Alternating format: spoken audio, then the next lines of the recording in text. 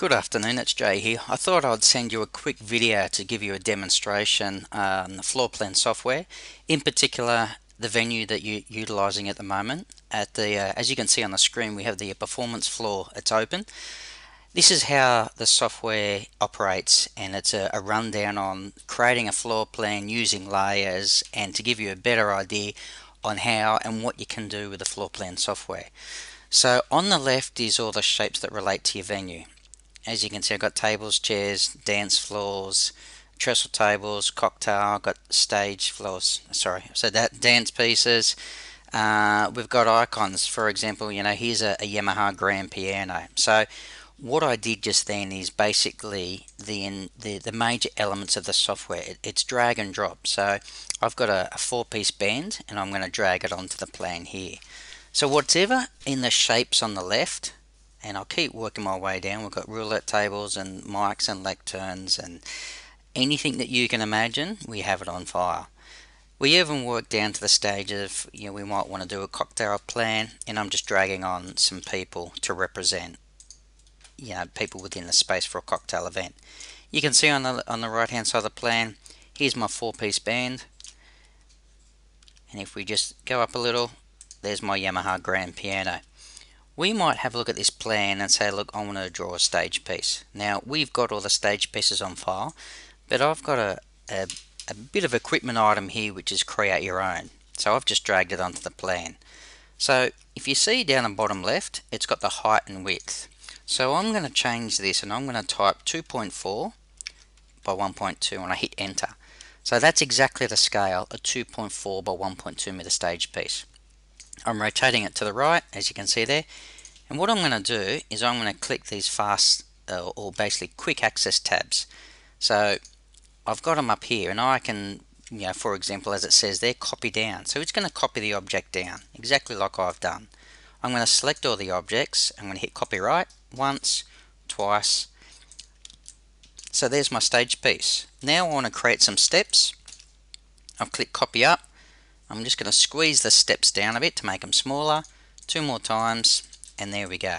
So there's my stage piece with steps. If we wanted to put the steps on the other side, you do exactly the same. You just hit the copy button, and away we go. I'm now just going to move that stage back into place. The other thing that I'm going to do on this plan just quickly is that I'm going to drag out an icon representing a human, as you can see here. I'm going to put him at the front of the stage. I'm going to zoom in so you can see exactly what I'm doing. And the other thing I'm going to do, I'm going to drag out a lectern. So I'm going to face it to the front, and I'm going to move the human back a bit, and there we go. Now, if I've created that stage piece, the beauty of the software is that I can then drag this back to my shapes, hold down the control key, and I can add this stage piece. So I'll just call it my stage. So if you create something and you like what you've done, you simply drag it back to your shapes like I've done just there.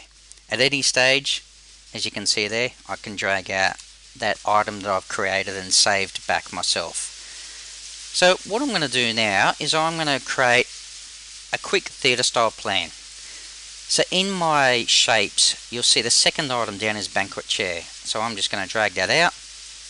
I'm going to zoom in so you can see it. I'm going to face the chair to the front, as you can see there. But I'm just going to hit copy down, and I'm going to start creating a row of chairs. Simple as that. I might move the chairs up into the middle. I'm going to delete the middle chair, and what I'm going to do is I'm going to hit copyright. So here is my theatre style layout. Simple things. I'm going to now number these. I go up to my options box, table numbering. Now it's a theatre style plan, so I'm going to click this. I'll click which direction my chairs are facing, and this time I'm going to include row lettering, and I'll just hit OK. So there's my theatre style plan.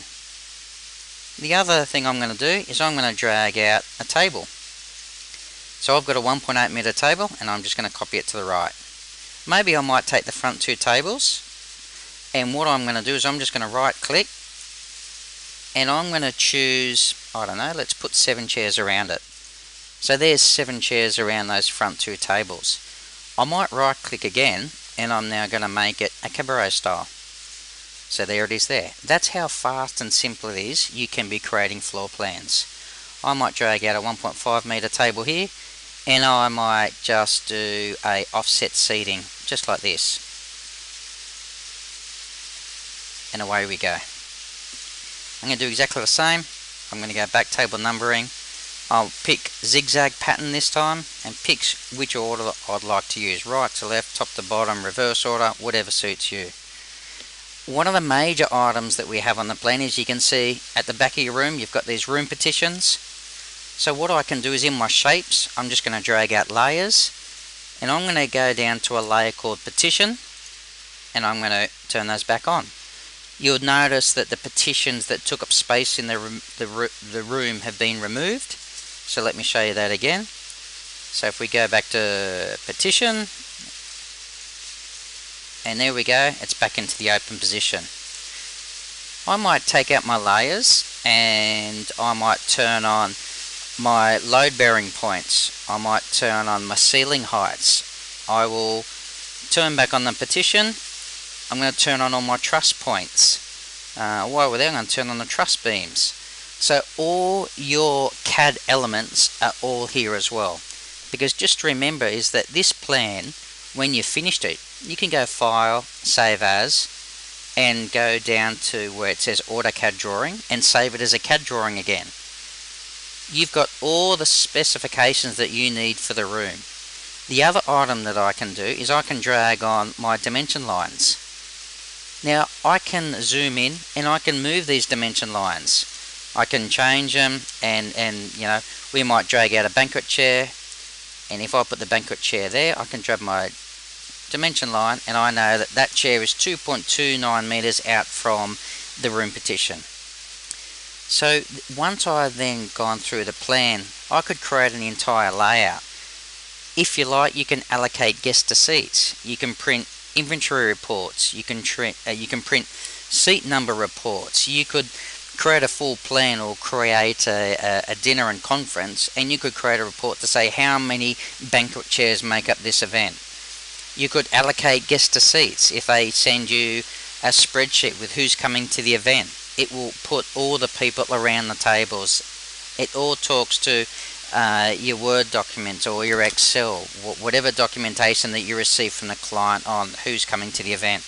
This entire system is connected to ticketing components, so you could create an entire plan and then create a ticketed event for you. It's that simple. So I hope this gives you a better understanding, and I look forward to any questions you have.